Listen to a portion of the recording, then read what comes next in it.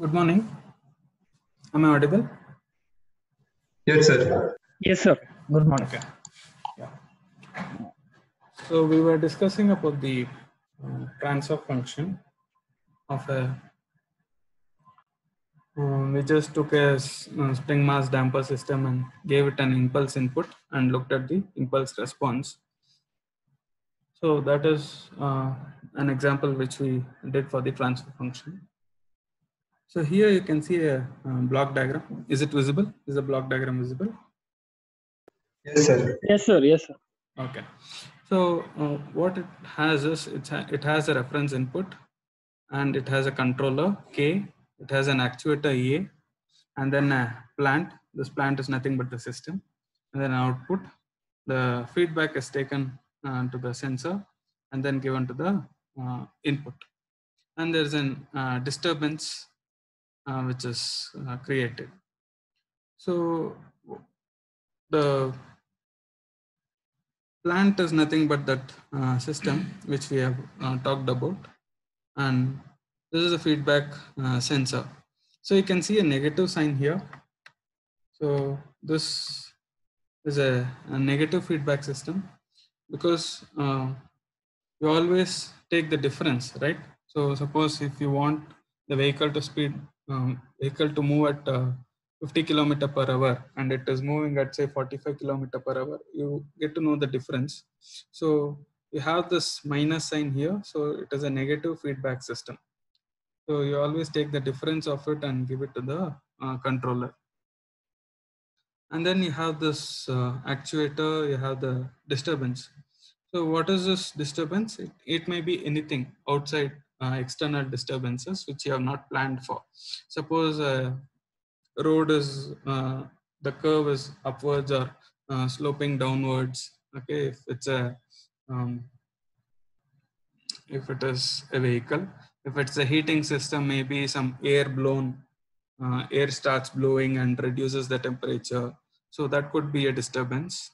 Okay.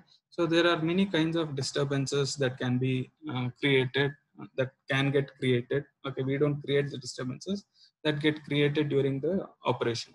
So to overcome those disturbances, we have this feedback system. The main purpose of a feedback system is to overcome the disturbances which gets created. Okay. So that is the main intention of having a closed loop feedback control system, and this is a negative feedback control. Now the first thing I would like to talk about is this plant. The whole syllabus is about the controller, but for today's class we will be talking about this plant or the system. Okay.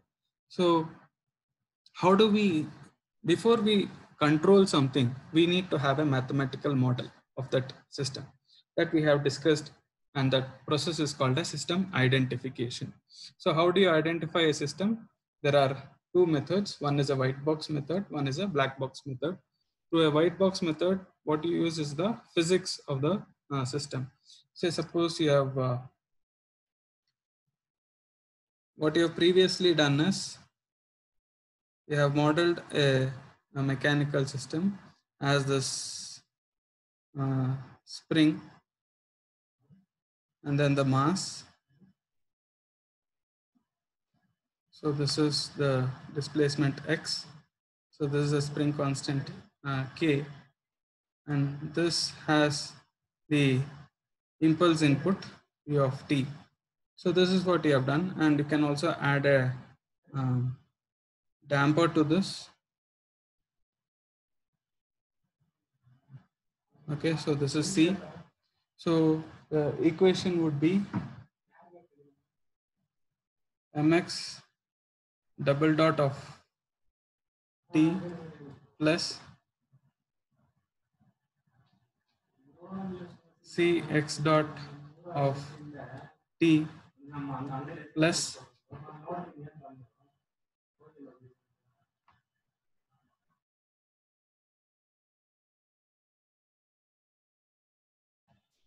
plus kx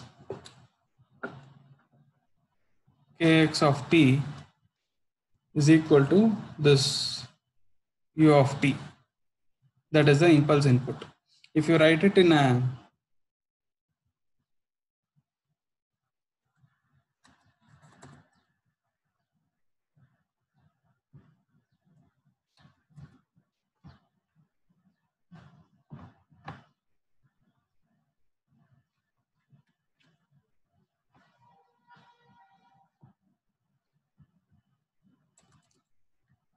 if you write the same thing in S domain, what you get is m s square x of s plus c s x of s plus kx of s is equal to 1. So if you take the Laplace transform of this. Now if you take x of s as common, you get ms square plus cs plus k, which is equal to 1. Now x of s by 1 actually is equal to 1 divided by ms square plus cs plus k. So this is the output. Output is the displacement. Input is the impulse signal. So output by input is nothing but the transfer function. So you have got this by applying the physics. What the physics that you have applied is mx double dot is equal to summation of all forces, which is nothing but the Newton's second law. So this is the white box approach, the transfer function you have got. So this is what you have got in S domain, the Laplace transform. Now, say suppose we'll use the black box approach. That is, based on the data, you find out the transfer function instead of the physics of it. So for that, we'll consider an example of a hair dryer.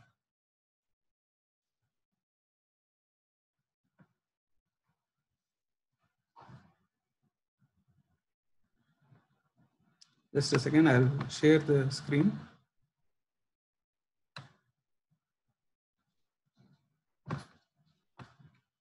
Okay. So here I have, is it visible? Yes, sir. We can see some codes written, like program. Yeah. Can you see the system identification toolbox? System identification untitled. Can you see? Yes, sir. Yes, sir. Yes, yes, sir. Yeah. Sir, Yeah. So what you do is, there is an example in this MATLAB for the hair dryer. Okay. What we are doing is we are mathematically modeling a hair dryer. Okay. Not based on physics, based on data. Now I take that example, and the data name is dryer. Already the data is there. So I'll just import the data. Okay. So what the data is about is, so this is the data. The input is the power and output is the temperature. You know the hair dryer, right? So you give a power input, you get the temperature. So over a period of time. So you have three things: input, system, and output. Now what you're trying to do, you're identifying the system, okay, through the black box method. You know, you don't know the physics of a hair dryer, okay. Assume you don't know the physics of a hair dryer. You know that if you give some power, it will give you some temperature, okay. And you carry out this experiment practically, okay.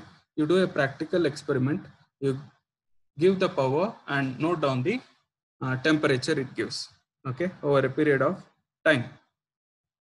Now, once you have some data, you have the input and the output, you need to identify what is that system.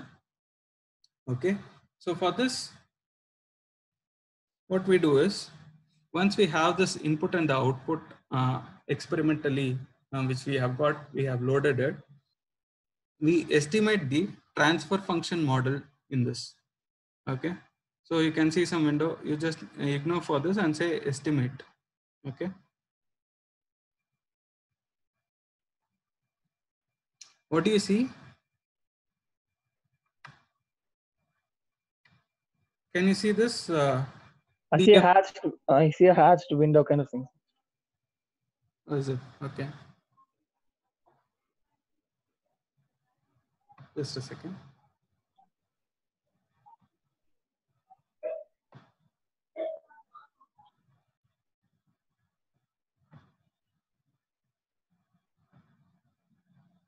What do you see now?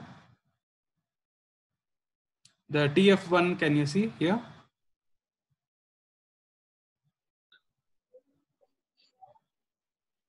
Hello. Sir, where, sir? What Yeah, I see the trial 1.m and then below that command window. is it? Yeah. Okay. Okay. Now you'll be able to see, I guess. Yes, sir. One. Yeah. Yes, sir. Okay. Now,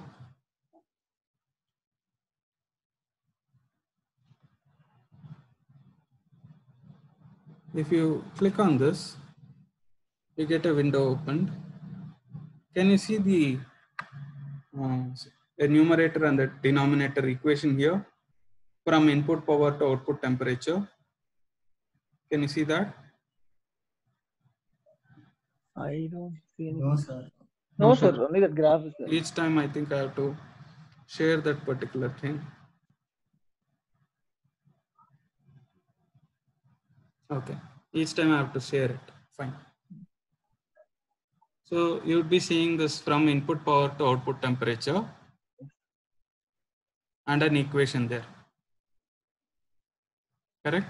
Yes, sir. Yes, sir. Okay.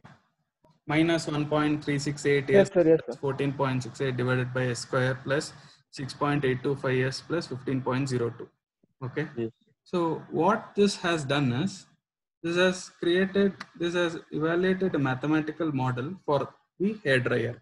Okay, with 83.74% fit for the estimation. Okay, so why this 83.74%? Why not 100%? Is it because we solve it as LTI and? Yeah. Okay. Mathematically, when we are modeling, we use LTI systems. Okay, linear Time invariant.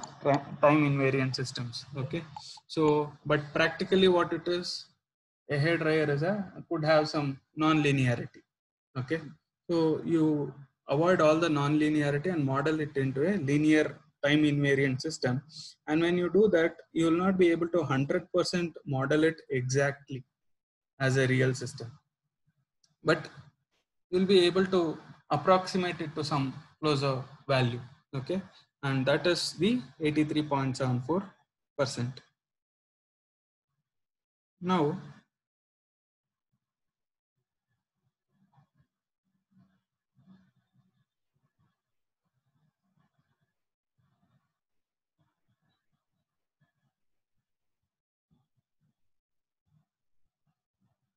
just a second.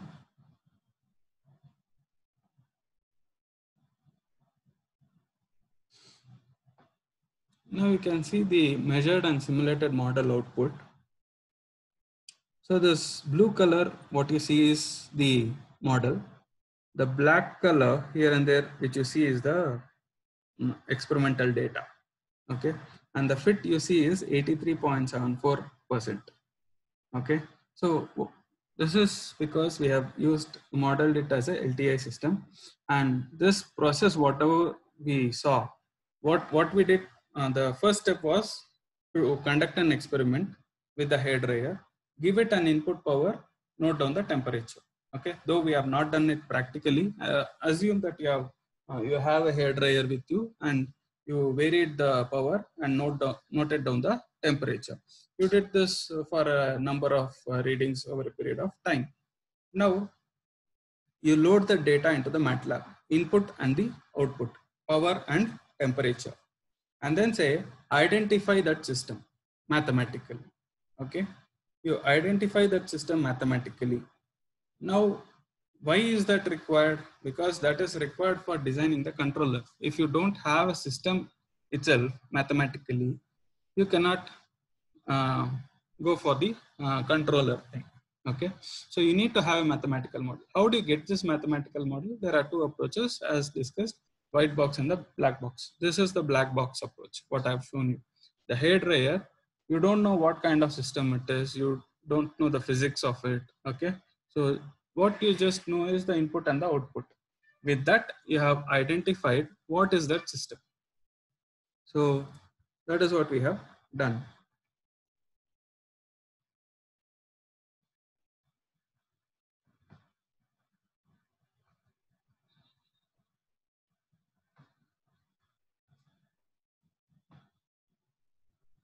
So when we looked at the spring mass damper system, we don't need a black box approach here. We understand the physics.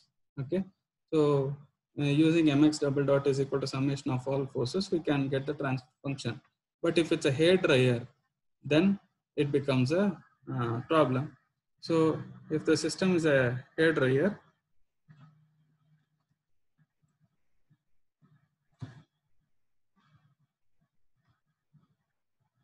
then this is the transfer function. Okay, minus 1.368 s plus 14.68 divided by s square plus 6.825 s plus 15.02.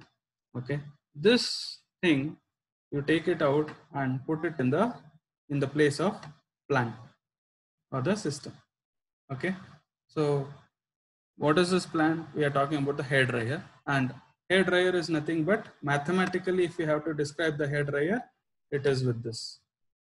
Okay, so minus 1.368 plus 14.68 divided by s square plus 6.825 s plus 15.02 is nothing but the hair dryer mathematically.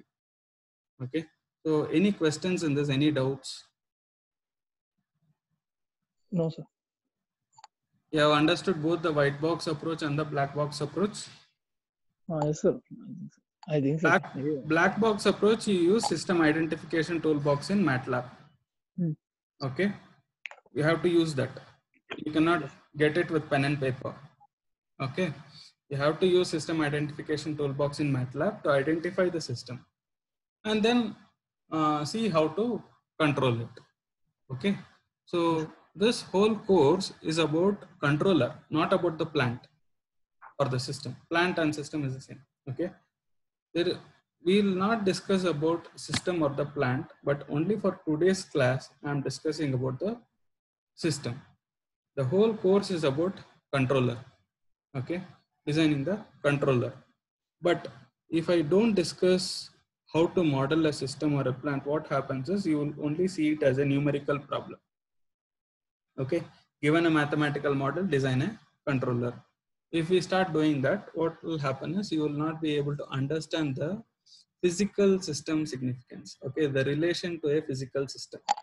So now what you know is, you know that the hair dryer is nothing but mathematically modeled it into a transfer function, and then we use that in place of the plant mathematical equation we put, and then design the controller. Okay, if you know the physics, go for the white box method. If you don't know the physics, use the system identification toolbox in MATLAB. And before using the system identification toolbox, what is the thing you should do?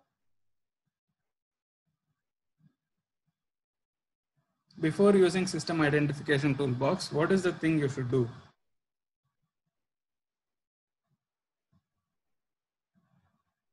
Should import the system first. You should have data.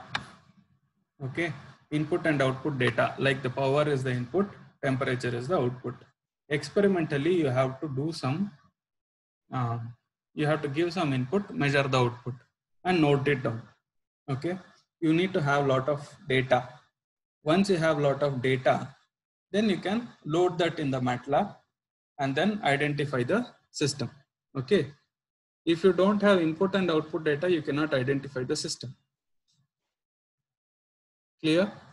Okay, so you need to have the input and output data to go for the identification of the system. So what will be the, now I'll differentiate between disturbance and noise. Okay. In control systems, there is a difference between disturbance and noise. Disturbance is actually given to the system. Okay. When you're heating a furnace to 1000 degrees centigrade, suddenly some air blows to the heating element, okay, because of external wind. So that is a disturbance, okay. So the noise is nothing but, this is the signal picked up by the sensor, okay. The noise is always associated with the sensor. The signal it picks, the noise signals which gets picked up by the sensor, that is nothing but noise. Disturbance is always to the physical system. Noise is always taken up by the sensor. So what happens if noise is taken up by the sensor? It doesn't give the proper feedback. Okay. So here in our course, what we'll assume is for simplicity, we'll assume the transfer function of the sensor is 1. Okay. Transfer function of sensor is 1. What do I mean by that? Output by input. What did I tell you about transfer function? It is nothing but the output by input, yes. input. Okay. So what is the output? Output is nothing but this one. This is the output. Okay. What is the input to the sensor? This one. Okay. Now, if noise is 0, if I don't consider noise or I assume the noise to be 0, then whatever the output from the sensor is equal to the input to the sensor. Okay. So the transfer function of the sensor will be equal to 1. Okay. So this is called as unity feedback system. Okay. This is called as unity feedback. That is, we assume that there is no noise picked up by the sensor. Whatever sensor is giving as an output is actually the signal that is taken from the output of this. Okay.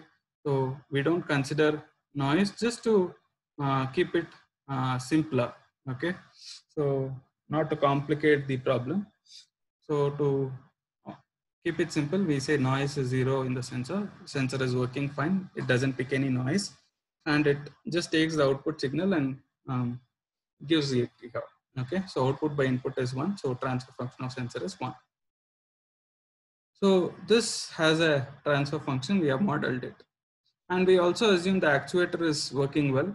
There is no problem with the actuator. So this can also be taken as 1. Now we have this input disturbance and the output. So we have to overcome this disturbance. Okay, we need to have the desired output, and it has to achieve that even in spite of this disturbance. Okay, even if there is a disturbance, it should overcome that. The system should overcome that disturbance, and that is what we are looking for in a closed loop system. Okay, any doubts so far? Any doubts? No, sir. No, sir. No, sir. Okay. Now I'm going to define a term called as stability. I'll tell you the importance of this a little later, but I'll define what is stability. Stability means for a bounded input to a system, for a bounded input to a system, we get bounded output. Bounded output. Okay.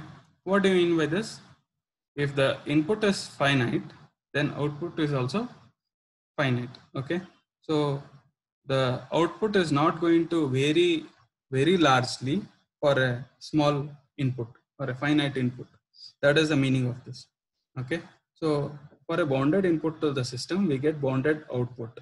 So if this condition is satisfied, the system is said to be stable. Okay. The system is said to be stable. Clear? Any doubt in this definition? For a bounded input or a finite input, you get finite output. Okay.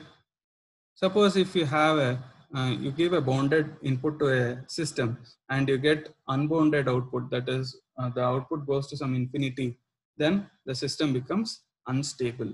Okay. So infinity or very, very large. Okay. So that is called as unstable system. Now let's see an example of that.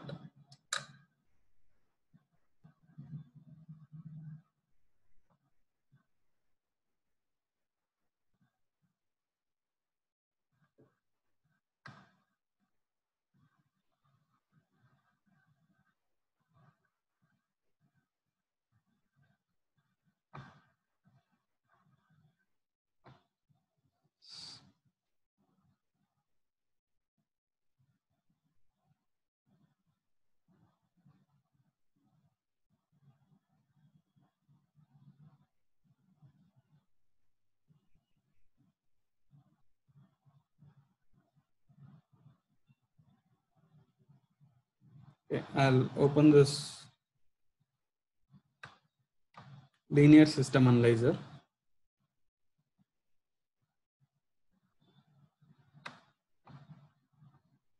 I go to the plot configurations. I said impulse response. I want to give an impulse input and look at its response.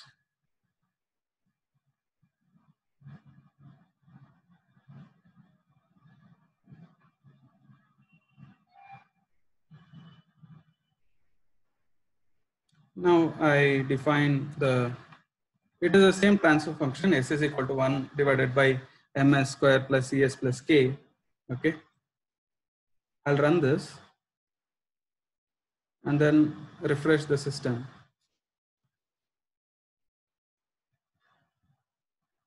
Okay. So what do you mean by stability? Can you see this impulse response window? Linear Yes, system sir. analyzer? Yes, sir. Yes, sir. Yeah. What do you mean by stability? Stability, I said, if you get a bounded output for a bounded input, the system is stable. Okay. So what is the bounded input that we are giving? We are giving an impulse signal. Okay. So it goes from 0. Okay. This is the response of this is the output. Now it, after some time it comes to 0. Okay. This amplitude comes to 0 after say 12 seconds. Okay. So it comes back to 0. Now this is bounded output. Okay. We have given some input and after some time it comes back to 0. So what do you mean by impulse input? What do you mean by impulse input? It is one instant input, like signal. high value High value at t equal to 0. 0. Okay. Yeah. So you are giving it giving a signal. That is nothing but something like initial disturbance to determine the natural frequency of the system.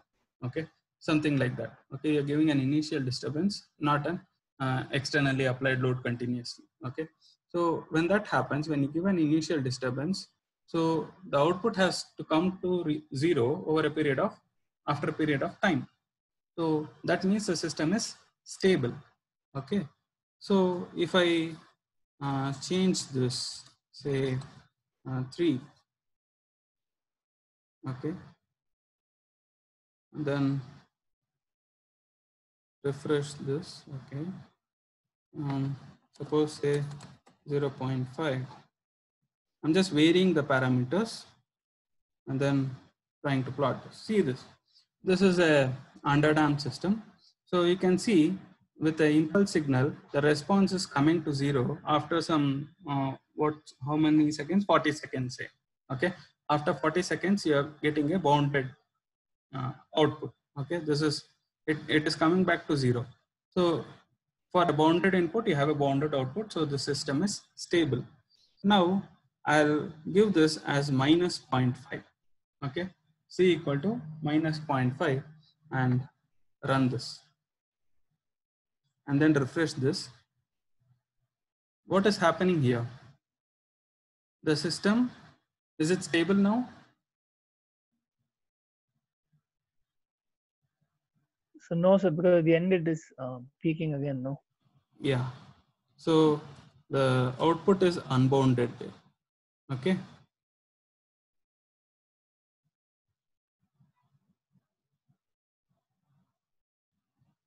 So can you see the output is growing? Yes, sir. Okay, for a bounded input, you have an unbounded output. Okay, so this is an unstable system. This is a unstable system. Now I put minus 6 or something.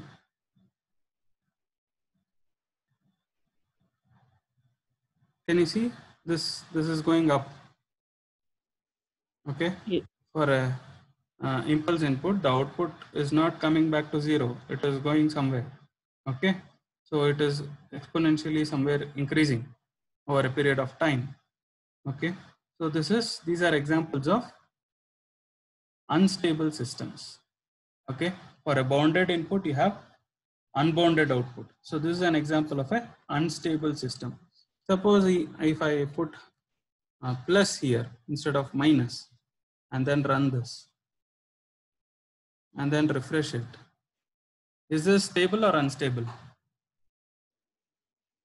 I think it is stable, sir, because the output it stays It's like coming 0. back to 0.